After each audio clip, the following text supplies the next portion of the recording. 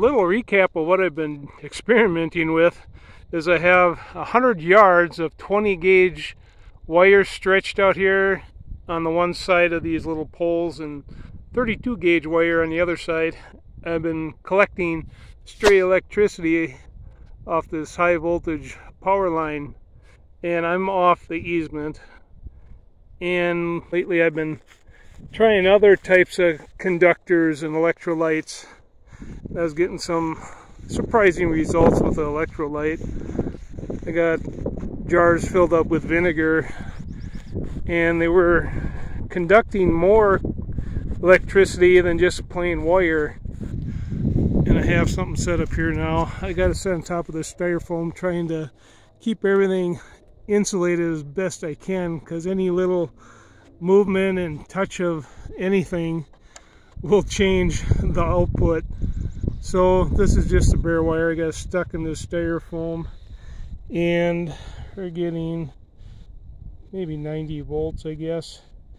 Now when I take the wire and stick it in this jar of vinegar here, we'll get some more power out of it.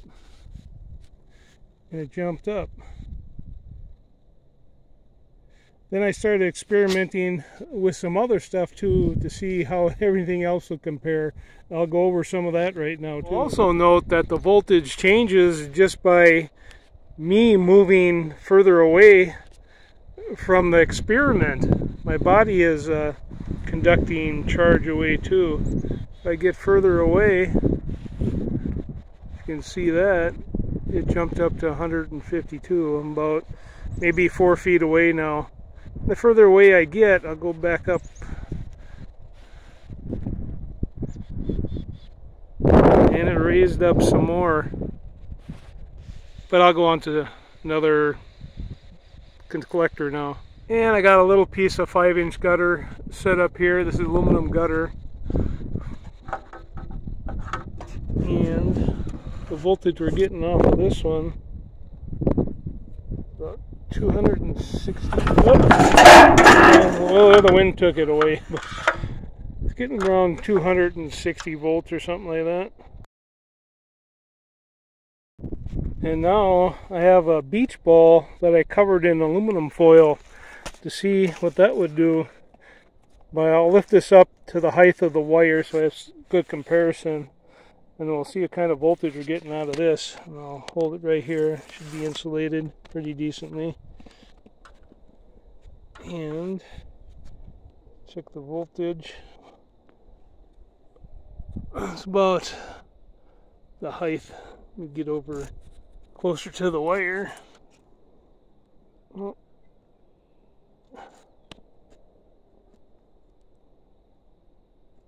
that's on one. See, that's getting closer to the trees.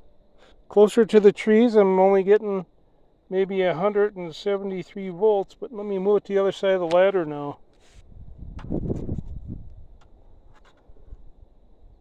255, and that's about the height of the wire.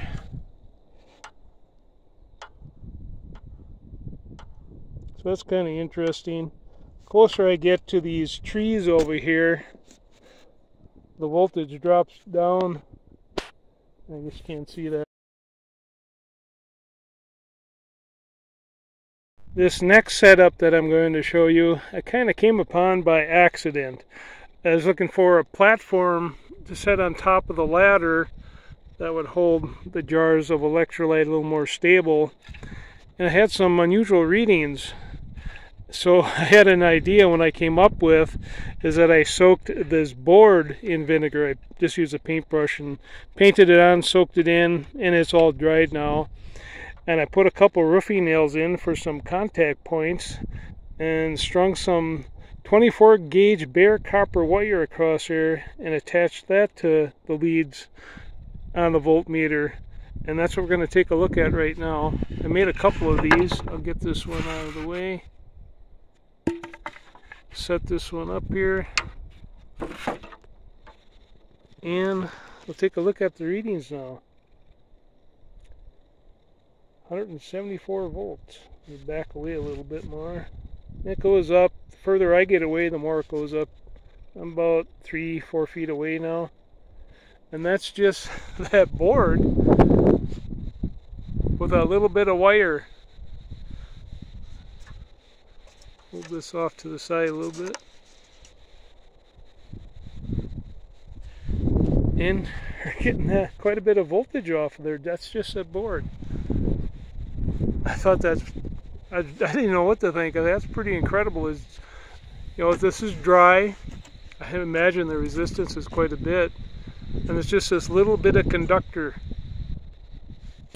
Now in this situation I have two of those boards made up, connected together, and trying to keep it about the height of the wire so you can always have something compared to. And take a look at the reading at that now. 290 some volts. And back away a little bit. See if I can get it up to 300 by backing away. There's 300 volts. I just backed away from it. If I start moving closer to it, it drops down. But that's just those two boards. There's just a tiny bit of conductor. Well, this wire is probably doing something too. But I thought that's pretty incredible, just with boards. Of course, I wanted to try a longer board. So I got myself, this is about a 5-foot 1x6 cedar board. And I staggered some roofing nails across there. And I connected them up with that same bare copper wire, 24 gauge. You got it connected here. And now we'll take a look at the voltage we're getting now off of this. 370 some volts. Let me back up a little bit and see if that does anything.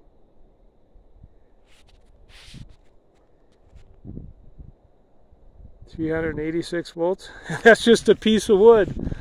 You know, it's just minimal amount of conductor material in there. It's kind of incredible. It's just amazing that this is picking up that electric. And this, like I forgot to say, this is soaked with a vinegar again. I painted vinegar on there, but it's dry now. It's dry underneath too. And then I'm going to tip that board over too. Just so, hold on a second.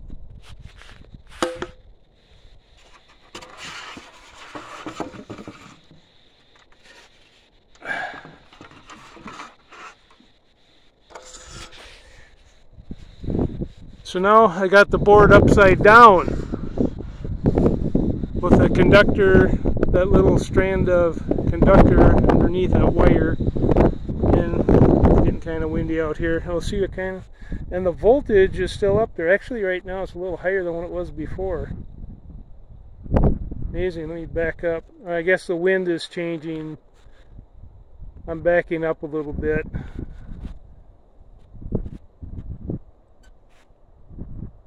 The wind changes the voltages too for some reason. I think it has something to do with the ions in the air. That's what I'm starting to think. It has to do with the positive ions in the air.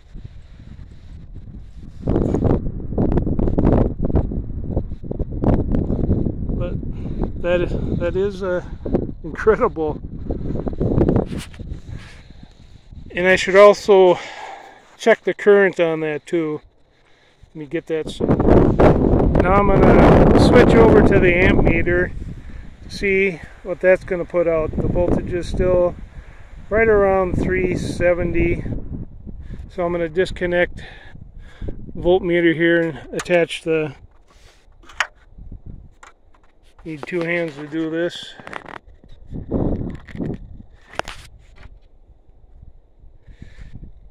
And we are getting, see that?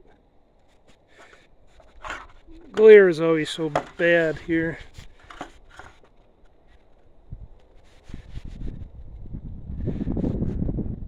.1. The other meter timed out. 21.1 microamps. Let me back up and see if that changes anything. Came up a little bit.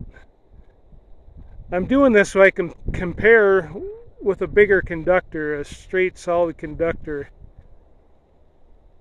And now I'm going to take this board down.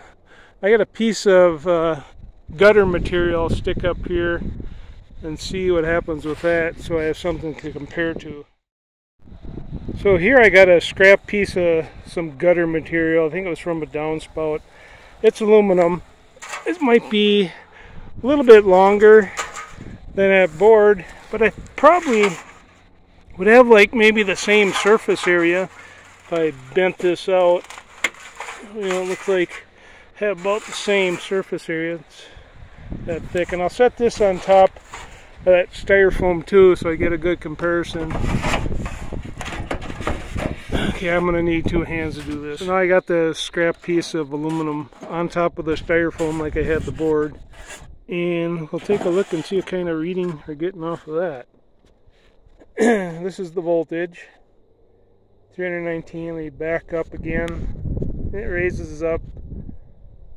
326. Yeah, that's about it. And now I'll check the current. Just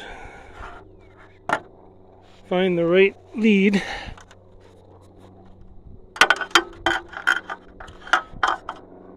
Disconnect that.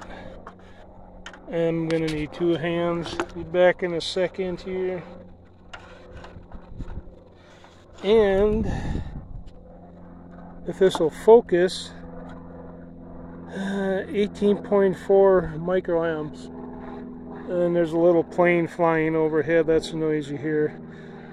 So the board was getting better than this piece of scrapped aluminum. And this is good solid conductor. You know, it's not a lot of surface area. And that board is getting better.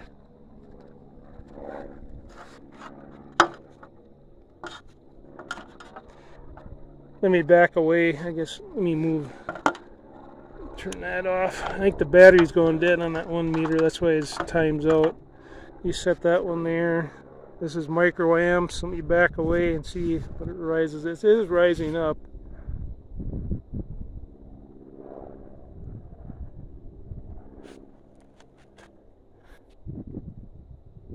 So that's what I'm getting with that other aluminum conductor compared to that board. I laid that board down so I could try to get an ohm reading to see what the resistance is in there with that vinegar electrolyte dried in there. And these are just the probes stuck in the dirt. And you can move these around. But when I stick them to this wood, I can't even get a reading at all. You know, it's in working condition, but I cannot get any kind of reading. It's like complete open circuit. Even trying this other meter here too, I think you could get some kind of stick in the ground. You know, the meters are working, but I cannot get any kind of reading across this wood unless I touch the probes together. So that is really unusual. I thought they'd get some kind of resistance reading, but I'm just not getting nothing. I even stick them in there pretty good and nothing. That is unusual, but yet I'm still getting current off of it.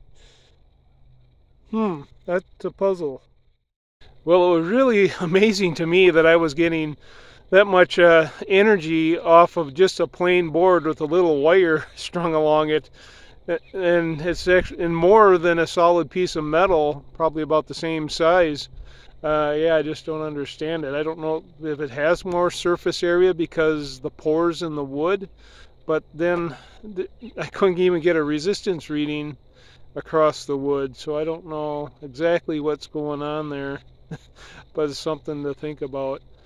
And another thing I think I might try, I think I'm going to try moving my operation further out into the open, get away from these little trees here. These trees seem to be drawing the charge away from what I'm doing. And I'm going to move a little further out into the opening. And I'm going to keep experimenting, so I'll check in again when I have something new to report. Thanks for watching.